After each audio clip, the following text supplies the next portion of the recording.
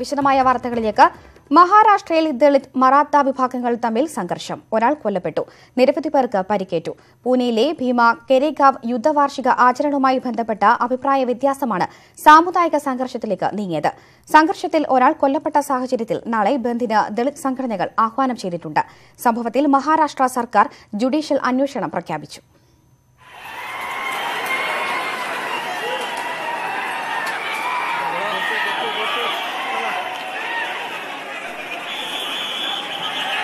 ഇന്നലെ രാത്രിയാണ് കൊരേഗാവ് യുദ്ധവാർഷികാചരണവുമായി ബന്ധപ്പെട്ട് സംഘർഷം ഉടലെടുക്കുന്നത്.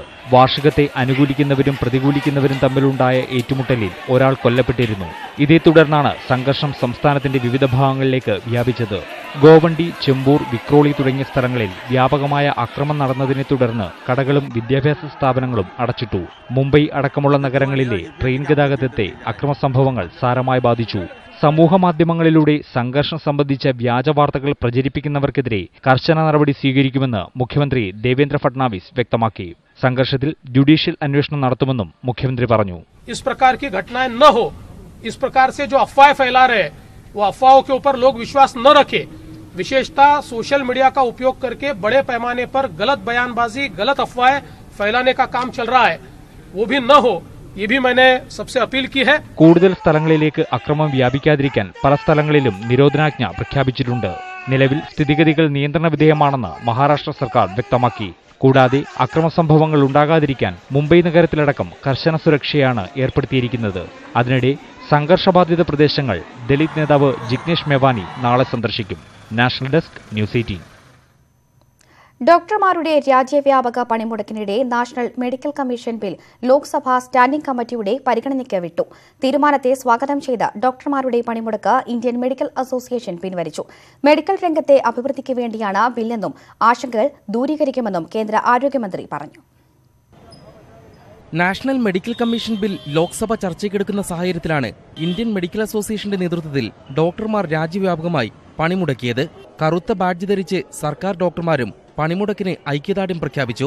പ്രതിഷേധം പാർലമെന്റിലും ഉയർന്നതോടെയാണ് ബിൽ ചർച്ചയ്ക്കെടുക്കാനുള്ള നീക്കത്തിൽ നിന്ന് സർക്കാർ പിന്മാറിയത്. ആയുഷ് ഡോക്ടർമാർക്ക് ബ്രിഡ്ജ് കോഴ്സിലൂടെ അലോപ്പതി ഡോക്ടർമാരാകാൻ അനുമതി നൽകുന്നതടക്കമുള്ള ബില്ലിലെ വ്യവസ്ഥകളിൽ ആശങ്ക നീക്കണമെന്ന് പ്രതിപക്ഷാംഗങ്ങൾ ആവശ്യപ്പെട്ടു. ഇതോടെ ബിൽ സ്റ്റാൻഡിംഗ് കമ്മിറ്റിക്ക് വിടാൻ തയ്യാറാണെന്ന് സർക്കാർ അറിയിക്കുകയായിരുന്നു. ഡോക്ടർമാരുമായി ഇതിനകം ചർച്ച നടത്തിയതായും ആശങ്കകൾ ദൂരീകരിക്കുമെന്നും ആരോഗ്യമന്ത്രി JP നദ്ദ പറഞ്ഞു. സർക്കാർ തീരുമാനം അംഗീകരിച്ച IMA 2 മണിയോടെ ഡോക്ടർമാരുടെ സമരം പിൻവലിച്ചു. Proper bill is drafted. We should be A win-win situation for everyone, for the government, for the doctors, for the public. ബില്ലിലെ വ്യവസ്ഥകൾ മാറ്റണമോ എന്നത് സംബന്ധിച്ച് സ്റ്റാൻഡിംഗ് കമ്മിറ്റി വൈകാതെ ആരോഗ്യരംഗത്തുള്ളവരുമായി ചർച്ച നടത്തും. ബിൽ സ്റ്റാൻഡിംഗ് കമ്മിറ്റിക്ക് വിട്ടതിലൂടെ ഡോക്ടർമാരുടെ സമ്മർദ്ദതന്ത്രം തൽക്കാലത്തേക്ക് ഫലം കണ്ടു. വിവാദ വ്യവസ്ഥകൾ മാറ്റുന്നതുവരെ പ്രതിഷേധവുമായി മുന്നോട്ടു പോകാൻ തന്നെയാണ് ഇവരുടെ തീരുമാനം. Cameraman KP ധനേഷിനൊപ്പം M Unnikrishnan, news 18, Delhi. രോഗികളെ പരിശോധിക്കുന്നതിൽ നിന്നും ഡോക്ടർമാരെ സമരാനുകൂലികൾ തടഞ്ഞത് തിരുവനന്തപുരം ജനറൽ ആശുപത്രിയിൽ നാടകീയ രംഗങ്ങൾക്ക് വഴിയൊരുക്കി. രോഗികളെ പരിശോധിക്കുകയായിരുന്ന ഡോക്ടറെ സമരാനുകൂലികൾ നിർബന്ധിച്ച് ഇറക്കിവിട്ടു. രാവിലെ 9 മണി മുതൽ 10 മണി വരെയായിരുന്നു മെഡിക്കൽ ബന്ദിന് ഐക്യദാർഢ്യം പ്രഖ്യാപിച്ച സർക്കാർ ഡോക്ടർമാർ OP ബഹിഷ്കരിച്ചത്. എന്നാൽ 9 മണി കഴിഞ്ഞും ചികിത്സ തുടർന്നവരെ ഡോക്ടർമാർ തടഞ്ഞു. പരിശോധന പകുതി വഴിയിലാക്കി തിരുവനന്തപുരം ജനറൽ ആശുപത്രിയിലെ ഡോക്ടർമാർ സമരത്തിനിറങ്ങി.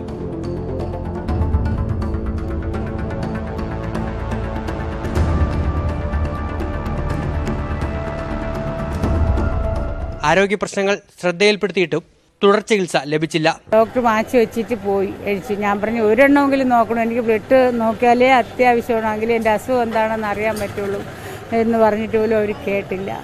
OP വിഭാഗത്തിലെ തിരക്കിനിടെ പല രോഗികളും കുഴഞ്ഞു വീണു.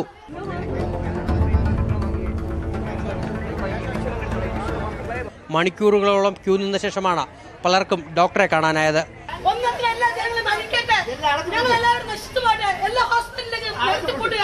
രാവിലെ 5 മണി 6 മണി വരെ നിൽക്കുന്ന ആൾക്കാരാണ് ഇവിടെ നിൽക്കണം. ഒരു തീരുമാനം ഇവർക്ക് ഒന്ന് എഴുതി വെച്ച് ഒന്ന് ജനങ്ങളെ അറിയിക്കുക ഒന്നും ഇതുവരെ ചെയ്തിട്ടില്ല. അപ്പം ഞങ്ങളൊക്കെ എന്ന് പറഞ്ഞാൽ പാവപ്പെട്ടവർ ഇവിടെ വന്ന് കിടന്ന് ഇങ്ങനെ ഈ 4 മണിക്കും 5 മണിക്കും ഒക്കെ വന്ന് ഇവിടെ കിടന്ന് കഷ്ടപ്പെടണേണ്. രാവിലെ 5 മണിക്ക് പോകുന്നതാണ് വീട്ടിൽ നിന്ന്. ഇതേവരും ഡോക്ടർ വന്നിട്ടില്ല, വരുമില്ല എന്നുള്ള സംശയത്തിൽ നിൽക്കുകയാണ്. സ്വകാര്യ ആശുപത്രിയിലെ ഡോക്ടർമാർ കൂടി പണിമുടക്കിൽ പങ്കെടുത്തതോടെ സംസ്ഥാനത്തെ സർക്കാർ ആശുപത്രികളിൽ വലിയ തിരക്കാണ് അനുഭവപ്പെട്ടത്. ന്യൂസ് 18 തിരുവനന്തപുരം. അക്കൌണ്ടിൽ മിനിമം ബാലൻസ് സൂക്ഷിക്കാത്തവരിൽ നിന്ന് സ്റ്റേറ്റ് ബാങ്ക് ഓഫ് ഇന്ത്യ 8 മാസത്തിനിടെ പിടിച്ചെടുത്തത് 1771 കോടി രൂപ. ബാങ്കിന്റെ 3 മാസത്തെ ആകെ ലാഭത്തേക്കാൾ കൂടുതലാണ് ഇങ്ങനെ ശേഖരിച്ച തുക. സാധാരണക്കാർ അധ്വാനിച്ചുണ്ടാക്കിയ തുക പിടിച്ചെടുത്ത് കോർപ്പറേറ്റുകൾക്ക് കിട്ടാക്കടം നൽകുകയാണ് പൊതുമേഖലാ ബാങ്കുകൾ എന്ന് പ്രതിപക്ഷ പാർട്ടികൾ ആരോപിച്ചു. 5 വർഷത്തെ ഇടവേളയ്ക്ക് ശേഷം കഴിഞ്ഞ ഏപ്രിൽ മുതലാണ് മിനിമം ബാലൻസ് സൂക്ഷിക്കാത്ത അക്കൌണ്ടുകളിൽ നിന്ന് പിഴ ഈടാക്കാൻ സ്റ്റേറ്റ് ബാങ്ക് ഓഫ് ഇന്ത്യ തീരുമാനിച്ചത്. ഇടപാടുകാരുടെ ശക്തമായ പ്രതിഷേധത്തെ തുടർന്ന് മിനിമം ബാലൻസിന്റെയും ഇതിന് ആനുപാതികമായ പിഴയുടെയും നിരക്കിൽ സെപ്റ്റംബറിൽ ഇളവ് പ്രഖ്യാപിച്ചിരുന്നു. ഏപ്രിൽ മുതൽ സെപ്റ്റംബർ വരെയുള്ള 8 മാസ കാലയളവിൽ മിനിമം ബാലൻസ് സൂക്ഷിക്കാത്ത അക്കൌണ്ടുകളിൽ നിന്ന് 1771 കോടി രൂപ ബാങ്ക് പിടിച്ചെടുത്തു. ജൂലൈ മുതൽ സെപ്റ്റംബർ വരെയുള്ള പാദത്തിലെ ബാങ്കിന്റെ ആകെ ലാഭമായ 1581 കോടി രൂപയേക്കാൾ അധികമാണ് പിഴ ഇനത്തിൽ ഈടാക്കിയ തുകയെന്ന് ധനമന്ത്രാലയത്തിന്റെ കണക്കുകൾ വ്യക്തമാക്കുന്നു. ഏപ്രിൽ മുതൽ സെപ്റ്റംബർ വരെയുള്ള മൊത്ത ലാഭത്തിന്റെ പകുതിയോളം വരും ഈ തുക. SBI കഴിഞ്ഞാൽ മിനിമം ബാലൻസ് സൂക്ഷിക്കാത്തതിന് ഏറ്റവും കൂടുതൽ തുക പിടിച്ചെടുത്തത് പഞ്ചാബ് നാഷണൽ ബാങ്കാണ്. 97.34 കോടി രൂപ. സെൻട്രൽ ബാങ്ക് ഓഫ് ഇന്ത്യ 68 കോടിയും കാനറ ബാങ്ക് 62 കോടിയും ഈടാക്കി. പഞ്ചാബ്, സിന്ധ് ബാങ്കുകൾ മാത്രമാണ് പൊതുമേഖലയിൽ മിനിമം ബാലൻസ് വ്യവസ്ഥ നടപ്പാക്കാതിരുന്നത്. സ്വകാര്യ ബാങ്കുകൾ പിഴ ഈടാക്കുന്നുണ്ടെങ്കിലും ഈടാക്കിയ തുകയുടെ കണക്കുകൾ ലഭ്യമായിട്ടില്ല. അത്ഭുതപ്പെടുത്തുന്നതാണ് കണക്കുകളെന്ന് CPM general secretary Sitaram Yechury പറഞ്ഞു. ന്യൂസ് 18 ഡൽഹി. ശബരിമലയിലെ അയ്യപ്പ ക്ഷേത്രത്തിന്റെ പേര് വീണ്ടും മാറുന്നു. അമ്പലത്തിന് ശബരിമല ശ്രീ ധർമ്മശാസ്ത എന്ന പഴയ പേര് വീണ്ടും നൽകും. കഴിഞ്ഞ വർഷം ഒക്ടോബറിൽ ക്ഷേത്രത്തിന്റെ പേര് ശബരിമല അയ്യപ്പ സ്വാമി ക്ഷേത്രം എന്നാക്കി മാറ്റിയിരുന്നു. വിവരങ്ങളുമായി TG സജിത്ത് ചേരുന്നു. സജിത്ത്, ഏത് സാഹചര്യത്തിലാണ് ക്ഷേത്രത്തിന്റെ പേര് വീണ്ടും മാറ്റാൻ തീരുമാനിച്ചിരിക്കുന്നത്? പഴയ ദേവസ്വം ബോർഡ് പ്രസിഡന്റ് പ്രയാർ ഗോപാലകൃഷ്ണന്റെ തീരുമാനമായിരുന്നു ക്ഷേത്രത്തിന്റെ പേര് മാറ്റി ശബരിമല അയ്യപ്പ സ്വാമി ക്ഷേത്രം എന്ന പേര് മാറ്റിയത്. ഏറെ വിവാദമായൊരു നീക്കമായിരുന്നു ഇത്. ഇതിനെതിരെ സർക്കാർ രംഗത്ത് വരികയും എന്നാൽ ഇത് ദേവസ്വം ബോർഡ് തീരുമാനമായി തന്നെ പ്രയാർ ഗോപാലകൃഷ്ണൻ അവകാശപ്പെടുകയാണ് ചെയ്തത്. എന്നാൽ പ്രയാർ ഗോപാലകൃഷ്ണന് ശേഷം പുതിയ ഭരണസമിതി ഇപ്പോൾ അധികാരമേറ്റു. പുതിയ ദേവസ്വം ബോർഡ് ഭരണസമിതിയുടെ തീരുമാനം പഴയ പേര് തന്നെ നിലനിർത്താനാണ് തീരുമാനം. ഇതിനെ ഇവർ ചൂണ്ടിക്കാണിക്കുന്നത് നേരത്തെ ദേവസ്വം ബോർഡ് പേര് മാറ്റിക്കൊണ്ടെടുത്ത തീരുമാനത്തിന് സർക്കാരിന്റെ അനുമതി കിട്ടിയിരുന്നില്ല, ഔദ്യോഗിക രേഖകളിൽ പേര് മാറിയിരുന്നില്ല. അതുകൊണ്ട് പഴയ തീരുമാനത്തിലേക്ക് തന്നെ എത്തുകയാണ്. ദേവസ്വം ബോർഡ് തീരുമാനം നടപ്പിലാക്കും. അതായത് പഴയ പേര് തന്നെയായിരിക്കും ഇനി ഉപയോഗിക്കുക. ധർമ്മശാസ്ത്ര ക്ഷേത്രം എന്ന പേര് തന്നെയായിരിക്കും ശബരിമലയ്ക്ക് ഇനി ഉണ്ടാവുക എന്നതാണ് ദേവസ്വം ബോർഡിന്റെ തീരുമാനം. നാളെ ചേരുന്ന ദേവസ്വം ബോർഡ് യോഗത്തിൽ ഇത് സംബന്ധിച്ച് തീരുമാനം കൈക്കൊള്ളും. വിവരങ്ങളായിരുന്നു TG സജിത്ത് നൽകിയത്. മുത്തലാഖ് ബില്ലിൽ സർക്കാർ തിരക്കിട്ട സമവായ ശ്രമങ്ങൾ തുടരുന്നു. രാജ്യസഭയിലെ ബില്ല് അവതരണം നാളത്തേക്ക് മാറ്റി. ബില്ല് സെലക്ട് കമ്മിറ്റിക്ക് വിടണം എന്ന നിലപാടിൽ പ്രതിപക്ഷം ഉറച്ചുനിൽക്കുന്ന സാഹചര്യത്തിൽ ചില വിട്ടുവീഴ്ചകൾക്ക് സർക്കാർ തയ്യാറാകുമെന്നാണ് സൂചന. ലോക്സഭ പാസാക്കിയ മുത്തലാഖ് ബിൽ രാജ്യസഭയിൽ അവതരിപ്പിക്കാനുള്ള നീക്കം അവസാന നിമിഷമാണ് സർക്കാർ മാറ്റിയത്. പ്രതിപക്ഷത്തിന്റെ പിന്തുണയില്ലാതെ രാജ്യസഭയിൽ ബിൽ പാസാക്കാൻ കഴിയാത്ത സാഹചര്യത്തിൽ സമവായ ശ്രമങ്ങൾ ഊർജിതമാക്കാൻ സർക്കാർ തീരുമാനിക്കുകയായിരുന്നു. തൃണമൂൽ കോൺഗ്രസ് അടക്കമുള്ള ചില പാർട്ടികളെങ്കിലും നിലപാട് മാറ്റുമെന്നാണ് ഭരണപക്ഷത്തിന്റെ പ്രതീക്ഷ. രാവിലെ ഗുലാം നബി ആസാദ് വിളിച്ചു ചേർത്ത പ്രതിപക്ഷ നേതാക്കളുടെ യോഗത്തിൽ ബിൽ സെലക്ട് കമ്മിറ്റിക്ക് വിടണമെന്ന ആവശ്യത്തിൽ ഉറച്ചു നിൽക്കാനാണ് തീരുമാനിച്ചത്. മുത്തലാഖിനെ ക്രിമിനൽ നിയമത്തിന് കീഴിൽ കൊണ്ടുവരുന്നതിലും ഭർത്താവിന് 3 വർഷം തടവ് ശിക്ഷ എന്ന വ്യവസ്ഥയിലും ചില ഭേദഗതികൾ വേണമെന്നാണ് പ്രതിപക്ഷത്തിന്റെ ആവശ്യം. ബിൽ സെലക്ട് കമ്മിറ്റിക്ക് വിടാതെ ഈ സമ്മേളനത്തിൽ തന്നെ പാസാക്കാൻ ശ്രമിക്കുന്ന സർക്കാർ ചില വിട്ടുവീഴ്ചകൾക്ക് തയ്യാറാകുമെന്നും സൂചനയുണ്ട്. എല്ലാ പാർട്ടികളുടെയും അഭിപ്രായം മാനിക്കുമെന്നും ചർച്ചകൾ തുടരുമെന്നും പാർലമെന്ററി കാര്യമന്ത്രി അനന്ത്കുമാർ അറിയിച്ചു. और मैं उम्मीद करता हूं राज्यसभा यही करेगी और कांग्रेस से लेकर के सभी पार्टियों से हमारा लगातार बातचीत जारी है. മറ്റു പാർട്ടികളെ കൂടി വിശ്വാസത്തിലെടുക്കുക എന്ന ജനാധിപത്യ മര്യാദ സർക്കാർ കാറ്റിൽ പറത്തുകയാണെന്ന് പ്രതിപക്ഷം ആരോപിക്കുന്നു. लेकिन यहाँ पर चर्चा से ज्यादा बिल पास करने में सरकार लगी हुई है और इससे डेमोक्रेसी को बहुत बड़ा नुकसान है. ബിൽ സെലക്ട് കമ്മിറ്റിക്ക് വിടാൻ തീരുമാനിക്കുകയാണെങ്കിൽ ബജറ്റ് സമ്മേളനത്തിന് മുൻപ് റിപ്പോർട്ട് സമർപ്പിക്കണമെന്ന വ്യവസ്ഥയുണ്ടാകും. മറിച്ച് പ്രതിപക്ഷം കൊണ്ടുവരുന്ന ചില ഭേദഗതികളെങ്കിലും രാജ്യസഭയിൽ അംഗീകരിക്കാൻ സർക്കാർ തയ്യാറായാൽ പുതുക്കിയ ബിൽ വീണ്ടും ലോക്സഭ പാസാക്കേണ്ടി വരും. J Satheesh Kumar, news 18 Delhi. മലപ്പുറത്തെക്കുറിച്ച് വിവാദ പരാമർശവുമായി കേന്ദ്രമന്ത്രി ഗിരിരാജ് സിംഗ്. എവിടെയൊക്കെ മുസ്ലിം ജനസംഖ്യ ഉയർന്നിട്ടുണ്ടോ അവിടെയൊക്കെ കുഴപ്പങ്ങൾ ഉണ്ടായിട്ടുണ്ട്. രാജ്യത്ത് മുസ്ലിങ്ങൾ ഉൾപ്പെടെയുള്ളവരുടെ ജനസംഖ്യ വർദ്ധിക്കുന്നത് സാമൂഹിക സുരക്ഷിതത്വത്തിന് ഭീഷണിയാണെന്നും ഗിരിരാജ് സിംഗ് പറഞ്ഞു. देश के अंदर बढ़ती हुई जनसंख्या और खास करके मुसलमानों की बढ़ती हुई जनसंख्या सामाजिक समरसता के लिए भी खतरा है और विकास के लिए भी खतरा है। और जहाँ जहाँ हिंदुओं की जनसंख्या गिरी है वहाँ वहाँ सामाजिक समरसता टूटा है। चाहे केरल का मल्लापुरम हो, चाहे बिहार का किशनगंज हो, चाहे उत्तर प्रदेश हो, चाहे कैराना हो, चाहे बिहार का रानी सागर भोजपुर जिला का हो, कई हजारों उदाहरण हैं। പയ്യോളി മനോജ് വധക്കേസിൽ അറസ്റ്റിലായ നേതാക്കൾക്ക് പിന്തുണയുമായി കോഴിക്കോട് ജില്ലാ സമ്മേളനം. അറസ്റ്റിലായവർ നിരപരാധികളാണെന്ന് ചൂണ്ടിക്കാട്ടി സമ്മേളനത്തിൽ പ്രമേയം അവതരിപ്പിച്ചു. പ്രമേയത്തിൽ സിബിഐക്കെതിരെ രൂക്ഷ വിമർശനവും ഉന്നയിക്കുന്നു. വിശദാംശങ്ങളുമായി കോഴിക്കോട് നിന്ന് കെ അനൂപ് ദാസ് ചേരുന്നു. അനൂപ്, അറസ്റ്റിലായ നേതാക്കളെ പൂർണ്ണമായും പിന്തുണയ്ക്കുന്ന രീതിയിലാണോ പ്രമേയം? അതുപോലെ തന്നെ സിബിഐക്കെതിരെ മറ്റെന്തൊക്കെ രൂക്ഷ വിമർശനങ്ങളാണ് പ്രമേയത്തിൽ ഉന്നയിച്ചിട്ടുള്ളത്? കൂട്ടിലടച്ച സത്തയാണ് സിബിഐ എന്ന് മുൻപ് സുപ്രീം കോടതി പറഞ്ഞിരുന്നു. ആ പറഞ്ഞതിനെ അന്വർത്ഥമാക്കുന്ന രീതിയിലാണ് അതിന്റെ പ്രവർത്തനം എന്നാണ് ഇന്ന് കോഴിക്കോട് ജില്ലാ സമ്മേളനത്തിൽ സിപിഐഎം പറഞ്ഞിരിക്കുന്നത്. സഖാക്കളെ, അതായത് പയ്യോളിയിലെ ജില്ലാ കമ്മിറ്റി അംഗം ഉൾപ്പെടെയുള്ള സഖാക്കളെ 9 പേരെ കള്ളക്കേസ് ചുമത്തി അറസ്റ്റ് ചെയ്യുകയായിരുന്നു. ഇത് സിബിഐയെ മുൻപ് കോൺഗ്രസ് ആയുധമാക്കിയ പോലെ ഇപ്പോൾ ബിജെപിയും ആയുധമാക്കുന്നു. ഇങ്ങനെയാണ് ആ വാക്കുകൾ പറയുന്നത്. നിയമപരമായ നടപടിക്രമങ്ങൾ പാലിക്കാതെ സഖാക്കളെ കസ്റ്റഡിയിലെടുത്ത സിബിഐ നടപടി മനുഷ്യാവകാശങ്ങളോട് വെല്ലുവിളിയാണെന്നും അക്രമം അഴിച്ചുവിട്ടും സിബിഐ ഉപയോഗിച്ചും സിപിഐഎമ്മിനെ തകർക്കാനുള്ള ആസൂത്രിതമായ നീക്കങ്ങളുടെ ഭാഗമാണ് ഈ സിബിഐ അറസ്റ്റും കള്ളക്കേസും എന്നാണ് ജില്ലാ സമ്മേളനത്തിൽ പ്രമേയത്തിലൂടെ അവതരിപ്പിച്ചിരിക്കുന്നത്. ജില്ലാ സെക്രട്ടറി അംഗം കെ പി കുഞ്ഞമ്മദ്കുട്ടിയാണ് സിബിഐക്കെതിരെ രൂക്ഷ വിമർശനം ഉയർത്തിക്കൊണ്ടുവരും. അതേപോലെ തന്നെ അറസ്റ്റിലായ 9 സിപിഎം പ്രവർത്തകർക്ക് ഐക്യദാർഢ്യം പ്രഖ്യാപിച്ചുകൊണ്ടുള്ള പ്രമേയം അവതരിപ്പിച്ചത്. എന്തായാലും സിബിഐക്കെതിരെ രൂക്ഷ വിമർശനം ഉന്നയിച്ചിരിക്കുന്നു. വീണ്ടും ആവർത്തിക്കുന്നു അവർ മുമ്പ് പോലീസ് കേസിൽ അറസ്റ്റ് ചെയ്ത 15 പ്രതികളിൽ ചിലരെ കോൺഗ്രസും ബിജെപിയും സ്വാധീനിച്ചാണ് ഈ തരത്തിലുള്ള ഒരു സിബിഐ അന്വേഷണത്തിലേക്ക് എത്തിയതെന്നും വ്യക്തമാക്കുന്നു. അതായത് നേരത്തെ പിടിയിലാകപ്പെട്ട സിപിഐഎമ്മിന്റെ ചില പ്രവർത്തകരെ തള്ളിക്കൊണ്ടാണ് ജില്ലാ സമ്മേളനവും പയ്യോളി മനോജ് വധക്കേസിൽ അറസ്റ്റിലായ നേതാക്കൾക്ക് പിന്തുണയുമായി കോഴിക്കോട് ജില്ലാ സമ്മേളനത്തിൽ പ്രമേയം അവതരിപ്പിച്ചിരിക്കുന്നു. വിവരങ്ങളായിരുന്നു കെ അനൂപ് ദാസ് നൽകിയത്. പൂഞ്ഞാർ, പുതുപ്പള്ളി ഏരിയ സമ്മേളനങ്ങളിൽ വിഭാഗീയത ഉണ്ടായതായി സിപിഎം കോട്ടയം ജില്ലാ സമ്മേളന റിപ്പോർട്ടിൽ പരാമർശം. സമ്മേളനത്തിന് ശേഷം പ്രത്യേക കമ്മീഷൻ ഇത് അന്വേഷിക്കും.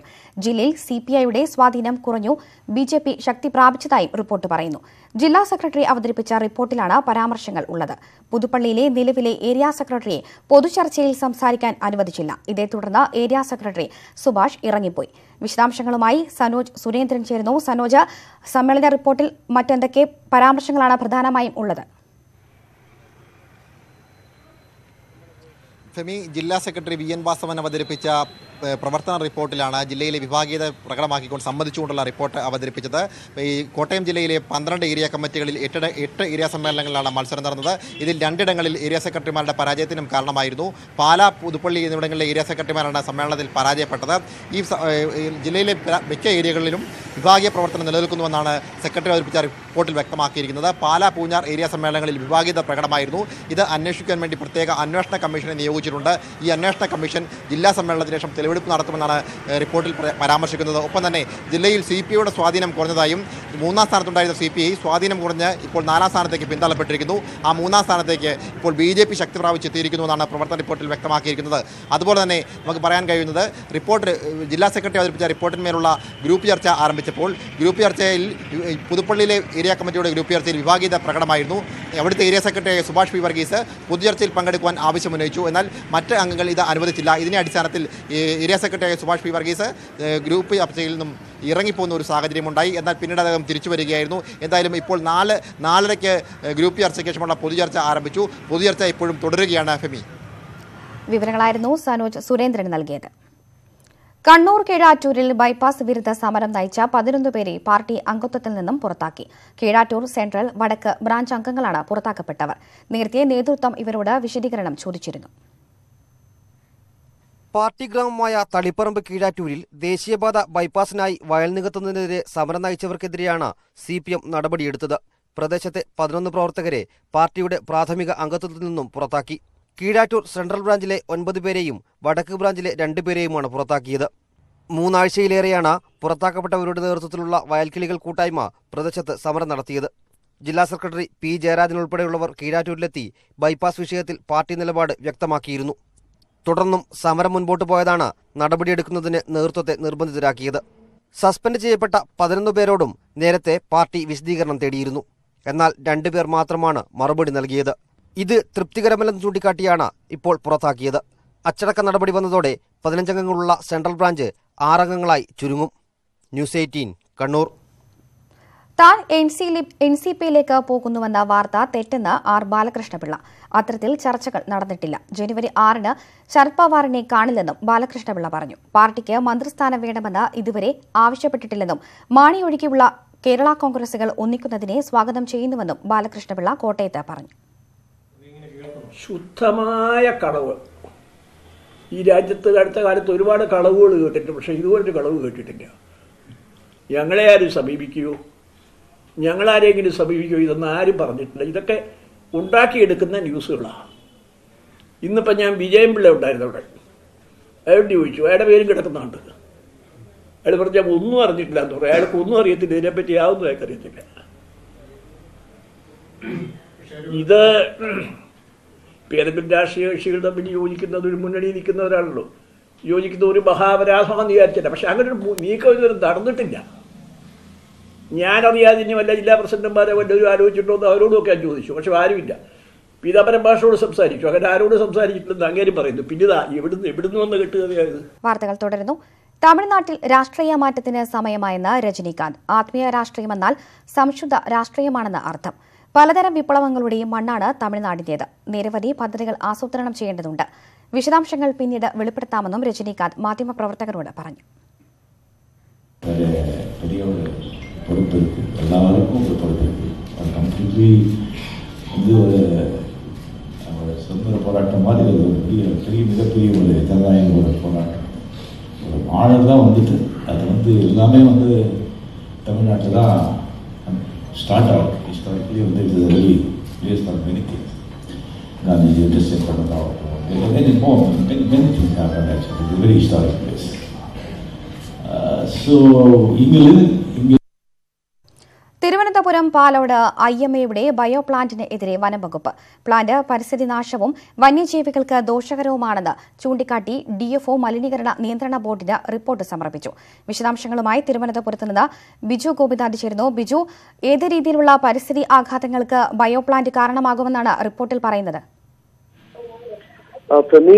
തിരുവനന്തപുരം DFO D രതീഷ് നൽകിയ റിപ്പോർട്ടിലാണ് പ്രധാനമായും ഇപ്പോൾ ഈ ഇത്തരത്തിലുള്ള കാര്യങ്ങൾ, അതായത് പ്രത്യേകിച്ച് പാലോട് IMAയുടെ ബയോമെഡിക്കൽ പ്ലാന്റ് സ്ഥാപിക്കുന്നത് മൂലം ഉണ്ടാകുന്ന പരിസ്ഥിതി നാശങ്ങളെ കുറിച്ച് പ്രധാനമായും പറഞ്ഞിരിക്കുന്നത്. ഇതിപ്പോൾ പട്ടയഭൂമിയിലാണെങ്കിലും ഈ പ്രദേശത്ത് ആന, കാട്ടുപോത്ത്, മ്ലാവ്, കോഴ, കാട്ടുപന്നി, മുള്ളൻപന്നി, കാട്ടുനായ, കുരങ്ങ് തുടങ്ങിയ വന്യജീവികൾ ധാരാളമുള്ള സ്ഥലമാണ്. ഇവിടെ നീർവാർച്ചയുള്ള ഒരു പ്രദേശമാണ്. അതുകൊണ്ട് തന്നെ വന്യജീവികളുടെ സ്വൈരവിഹാരത്തിനും അതുപോലെ തന്നെ പരിസ്ഥിതി നാശത്തിനും ഇത് കാരണമാകുമെന്നുള്ളതിനാൽ IMA വാങ്ങിയിട്ടുള്ള സ്ഥലത്ത് മാലിന്യ സംസ്കരണ പ്ലാന്റ് സ്ഥാപിക്കുന്നത് ഉചിതമായിരിക്കില്ലെന്നും അതിനാൽ ഇതിൽ നിന്ന് പിന്മാറണമെന്നുമാണ് അദ്ദേഹം റിപ്പോർട്ട് നൽകിയിരിക്കുന്നത്. ഇത് പ്രധാനമായും chief എൻവയോൺമെന്റൽ engineer, zonal office, Kerala pollution control board, അതായത് പൊല്യൂഷൻ കൺട്രോൾ ബോർഡിന് നൽകിയിരിക്കുന്ന ഒരു റിപ്പോർട്ടിലാണ് അദ്ദേഹം ഇത്തരത്തിലുള്ള ഒരു പ്രധാനപ്പെട്ട കാര്യം പറയുന്നത്. ബയോമെഡിക്കൽ വേസ്റ്റ് ഡംപ് ചെയ്ത് പ്രോസസിംഗ് നടത്തി നശിപ്പിക്കുന്നതിന് ഇന്ത്യൻ മെഡിക്കൽ അസോസിയേഷൻ മാലിന്യ സംസ്കരണ യൂണിറ്റ്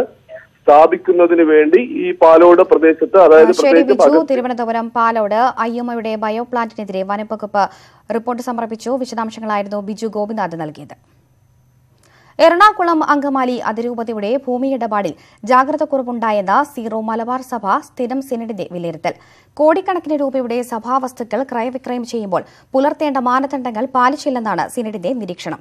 വസ്തു ഇടപാടിൽ ജാഗ്രതക്കുറവ് സംഭവിച്ചതായി കർദിനാൾ ജോർജ് ആലഞ്ചേരിയും സിനഡിനെ അറിയിച്ചു. സഭാസമിതികളിൽ ആലോചിക്കാതെ ഭൂമി വിൽക്കാൻ തീരുമാനിച്ചതും അഡ്വാൻസ് വാങ്ങിയതും വീഴ്ചയാണ്. കൊച്ചിയിൽ പലയിടങ്ങളിലുമുള്ള ഭൂമി മുറിച്ചുവിറ്റതിലും കർദിനാൾ ജോർജ് ആലഞ്ചേരി ജാഗ്രത പാലിക്കേണ്ടതായിരുന്നു. മുഴുവൻ പണവും കിട്ടാതെ ഭൂമി ആധാരം ചെയ്തു കൊടുത്തതും ഗുരുതരമായ വീഴ്ചയായി സിനഡ് വിലയിരുത്തി. എറണാകുളം അങ്കമാലി അതിരൂപതയിലെ സഹായമെത്രാന്മാരായ ജോസഫ് പുത്തൻവീട്ടിൽ, സെബാസ്റ്റ്യൻ എടേന്ദ്രത്ത് എന്നിവരുടെ വിശദീകരണങ്ങൾക്ക് ശേഷമായിരുന്നു സിനഡിന്റെ വിലയിരുത്തൽ. ഇരുവരെയും വിളിച്ചു വരുത്തിയാണ് സ്ഥലവിൽപ്പന സംബന്ധിച്ച വിവരങ്ങൾ തേടിയത്. നേരത്തെ വൈദികർക്ക് നൽകിയ സർക്കുലറിലും ഭൂമിയിടപാടിൽ വീഴ്ച പറ്റിയെന്ന് സെബാസ്റ്റ്യൻ എടേന്ദ്രത്ത് സമ്മതിച്ചിരുന്നു. കല്ലൂർ റിന്യൂവൽ സെന്ററിൽ ചേർന്ന യോഗത്തിൽ തനിക്ക് ചില ജാഗ്രത കുറവുകൾ സംഭവിച്ചതായി കർദിനാളും പറഞ്ഞിരുന്നു. ഈ നിലപാട് സിനഡിലും അദ്ദേഹം ആവർത്തിച്ചതായാണ് വിവരം. എന്നാൽ കൂടുതൽ വിവാദങ്ങളിലേക്ക് പോകാതെ പൂർണ്ണ സിനഡിന് മുൻപായി ചർച്ചകൾ അവസാനിപ്പിക്കണമെന്ന് ഇന്നലത്തെ യോഗത്തിൽ അഭിപ്രായമുയർന്നു. പൊതുവേദിയിൽ അഭിപ്രായ വ്യത്യാസങ്ങൾ പാടില്ലെന്നും സിനഡ് നിർദ്ദേശം നൽകി. കർദിനാൾ അടക്കമുള്ളവർക്കെതിരെ 6-അംഗ കമ്മീഷന്റെ അന്വേഷണം വേഗം പൂർത്തിയാക്കാനും ആവശ്യപ്പെട്ടിട്ടുണ്ട്. Changanassery arch bishop Joseph Perumthottam, Thrissur arch bishop Mar Andrews താഴത്ത്, കോട്ടയം ആർച്ച് ബിഷപ്പ് മാത്യു മൂലക്കാട്ട് എന്നിവരും കർദിനാൾ മാർ ജോർജ് ആലഞ്ചേരിയുമാണ് സ്ഥിരം സിനഡിൽ പങ്കെടുത്തത്. അതേസമയം എറണാകുളം അങ്കമാലി അതിരൂപതയിലെ പ്രശ്നം സിനഡിൽ ചർച്ചകൾ നടത്തി പരിഹരിക്കാനോ കുറ്റക്കാരെ രക്ഷപ്പെടുത്താനോ കഴിയില്ലെന്ന് വിശ്വാസികളിൽ ഒരു വിഭാഗം വ്യക്തമാക്കി കഴിഞ്ഞു. ന്യൂസ് 18 കൊച്ചി. ശബരിമല സന്നിധാനത്തെ ഭക്തിസാന്ദ്രമാക്കി ബംഗളൂരുവിൽ നിന്നുള്ള ടെക്കി അയ്യപ്പന്മാരുടെ സംഗീതാർച്ചന. തുടർച്ചയായ 15ാം വർഷമാണ് ഇവർ മല ചവിട്ടുന്നത്.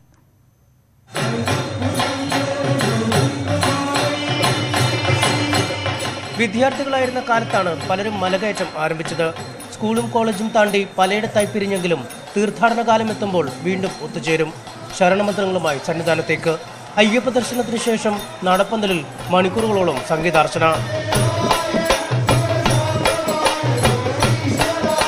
മേളക്കൊഴുപ്പോടെ കന്നഡയിലും തമിഴിലുമുള്ള ഭക്തിഗാനങ്ങൾ കേൾക്കാൻ നിരവധി ഭക്തജനങ്ങൾ.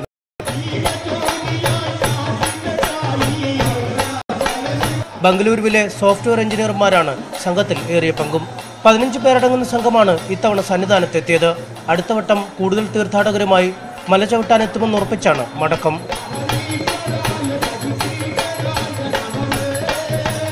ന്യൂസ് 18 സന്നിധാനം.